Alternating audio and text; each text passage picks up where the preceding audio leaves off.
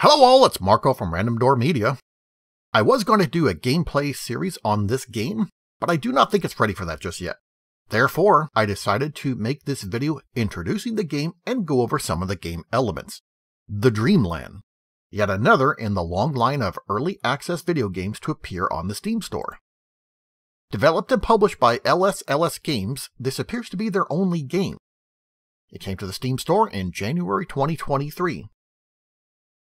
This video is being uploaded in February 2023, so if you're seeing this video in the future, this information might be out of date. The game's description is, this is a role-playing game which mainly focuses on casual gameplay such as construction, farming, fishing, and farming, and integrates a variety of combat elements and systems. The farming activity is so nice they mentioned it twice. You said farming twice. I like farming. So the game developers gave this description of what the game is about on their store page. Looks like there's supposed to be somewhat of a story behind it. You're the hero who saves the village.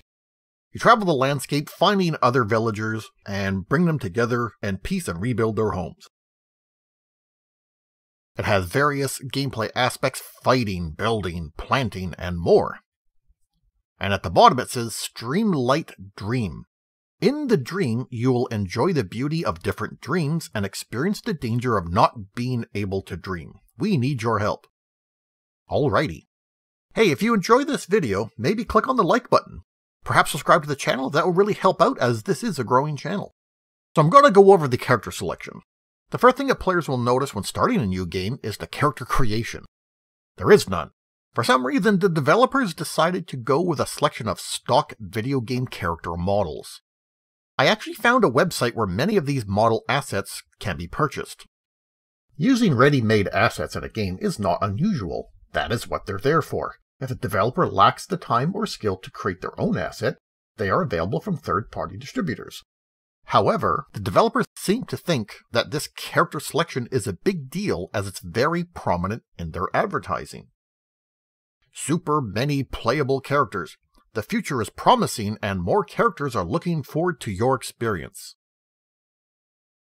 Now previously, the only option was to click on random and it would choose one of these models at random. But recently the developers added the option to just select a model. So you can just click left or right and go through the model listing and pick one.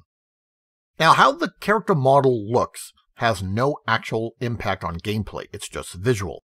If the character appears to have a sword or appears to be wearing armor, it is just for show.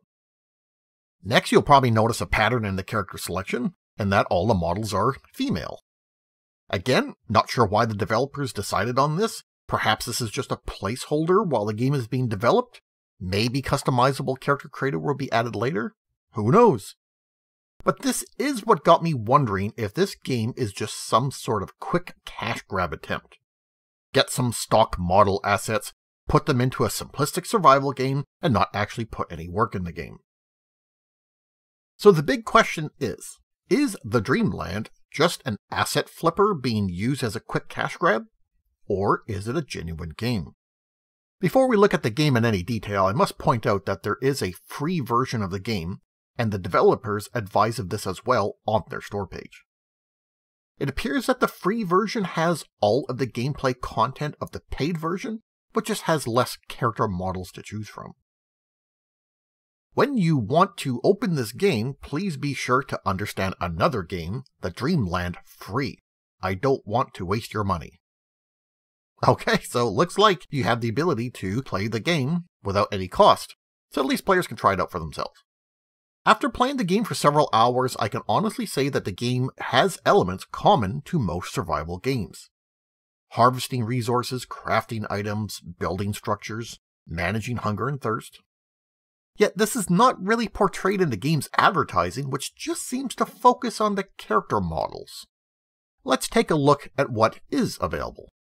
The Dreamland has elements common to a crafting, building, survival style of game.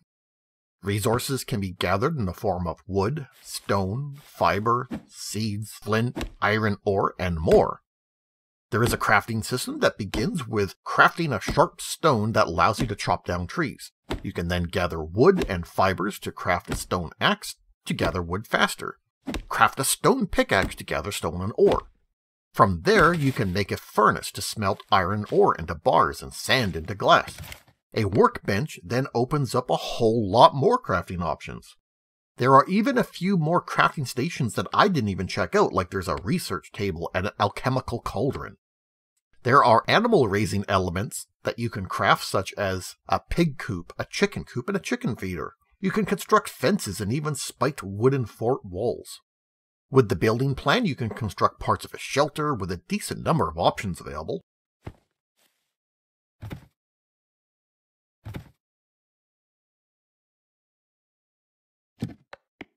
Then, the work table lets you craft several items to decorate your home, from paintings to carpets to potted plants and even an aquarium. Yeah, the game has a fair amount of content available right now. Crafting, gathering, building, farming. There is fishing, but I was not able to get that to work myself. Whenever I cast the rod, nothing happened. Maybe fishing has to be done in specific places in the world, but the game does not say that.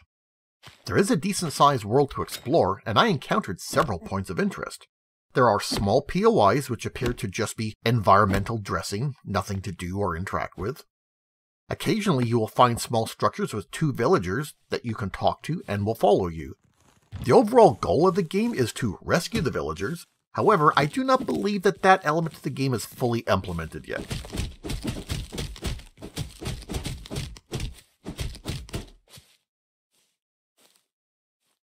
Then there are these large points of interest. I found this large mushroom treehouse looking thing.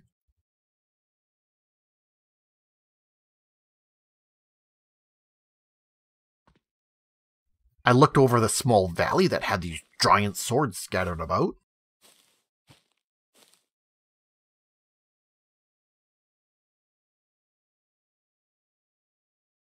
These locations did not have anything to interact with, but they had these features that looked like they would be something to interact with in the future. Maybe I failed to do something correctly, or maybe the features are not in the game yet and those areas will be developed over time. It's difficult to tell with early access games. Now, the game does have some downsides, however, and some of these are due to the fact that the game is still in development and hopefully will improve over time. First of all, the combat is questionable. Earlier on, I was unable to survive against 2 enemies, and you sometimes get attacked by 2 or 3 or even 4 enemies. Combat just seems to be like click once and you swing once, or you click repeatedly to do repeated slashes, and it seems to stun the enemy. And sometimes the enemy will just block all your attacks.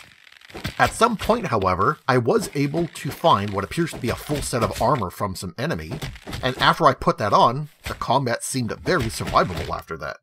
After that, I was able to fight enemies as I traveled around, and they were little to no problem if they were in really small groups. Occasionally I would find groups of like 10 to 12 enemies, which I just avoided. Unfortunately, there's no auto pickup. When resources fall to the ground from a boulder or a tree, for example, each piece must be gathered individually. This can be very tedious and annoying, especially when the resources either slide down a hill or disappear into the grass or bushes. Games like Minecraft have been out for a long time, and even that game has auto pickup where you just run around and pick things up automatically.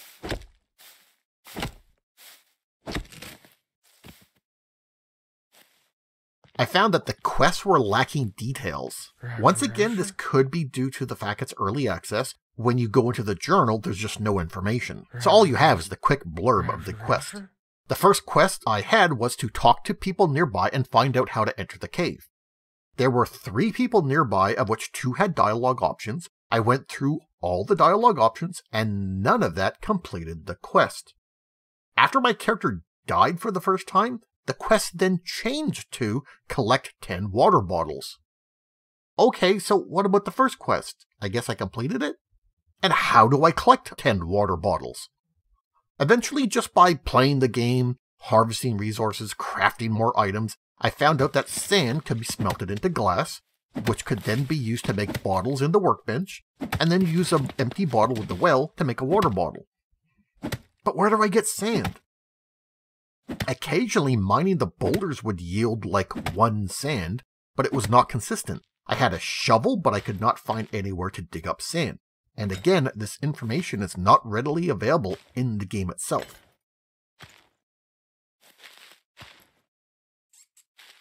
Next, I have to say that the voice acting is comical. The characters in the game all appear to be female, but the voice sounds masculine and it also sounds like they're just saying gibberish.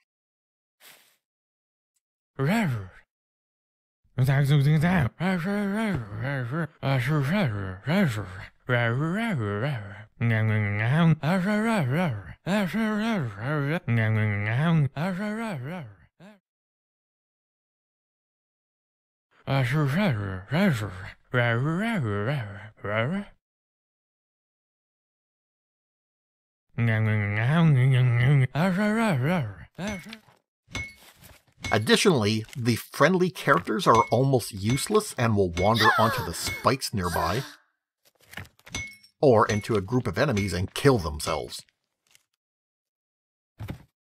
I found that thirst could be a big problem earlier on. When my character was not dying to the enemies, she was dying due to thirst. Items to satiate hunger were pretty common, even just a form of meat from the nearby animals that you could cook. But water was harder to come by. You can use glass bottles with a nearby well to make bottles of water, but the bottles always vanish after using. I rarely encountered sand to smelt into glass to make my own bottles. But then later on, after I was able to defeat the enemies regularly, I was finding empty bottles on them. After that point, I was getting more bottles and I was able to manage the thirst situation better. Okay, so what does the game have that's kind of unique or different? It does have a flying option built in. No need to use a cheat code or go into gem mode. Pressing the F key causes your character to sprout the spectral wings, and you can fly. I discovered this when I fell into a deep pond near the start, and I couldn't get out. I was pressing all the keys on my keyboard, seeing what they did, and I discovered that pressing F enabled the fly mode. This is what allowed me to fly around and at least explore some of the world. Next, they set it so that the F1 through F5 keys changes your character's look. Sometimes drastically, sometimes just a small amount. If you hold down the Alt key, you can move the camera to look at your character from different angles.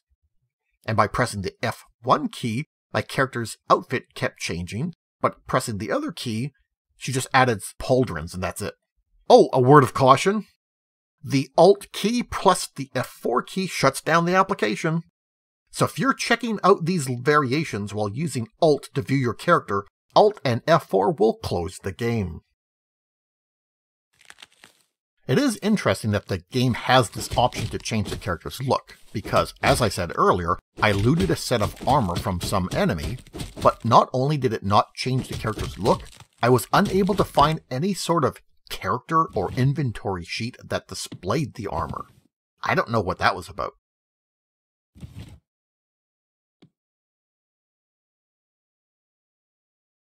Pressing the P key puts you into a photo mode.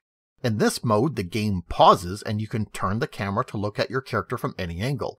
Then there's a whole bunch of options available, from changing the saturation to adding film grain. You can then take a picture and store it in an album. I guess this is for people who want to take pictures of their character and have various filters available. The option is there, and it's in the early access version of the game.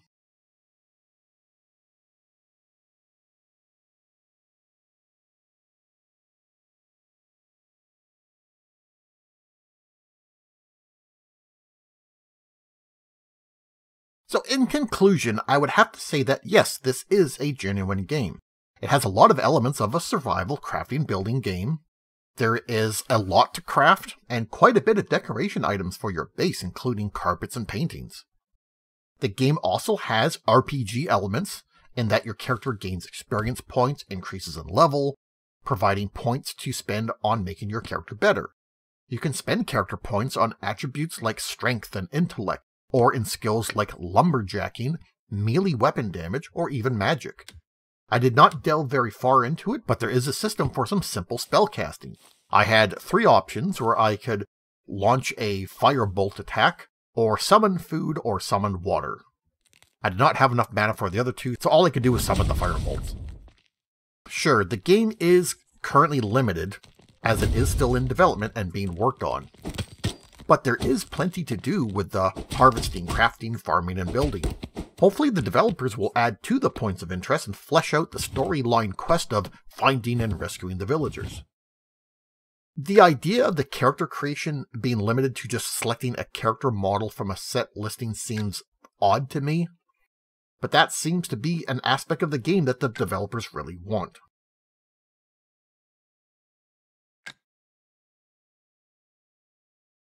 The game is early access, which means it's going to have limited content. The character selection seems limited to just some stock assets. The combat is not smooth and needs some working on.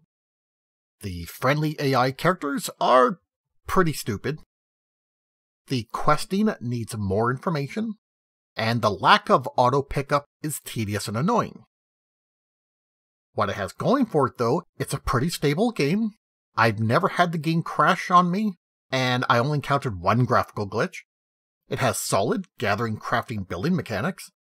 There's an RPG system with experience, levels, and skill points. There's a variety of gameplay elements. There's a lot of decoration items for your base. There's a fly mode. And there's points of interest to discover, although they currently seem to be empty. If you want to check out the game, don't forget that there is a free version of it.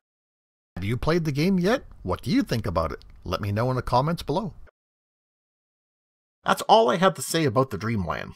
I have other video series on the channel including game reviews, one-shot games, and even a few short gameplay series. That's it for now. Take care everyone.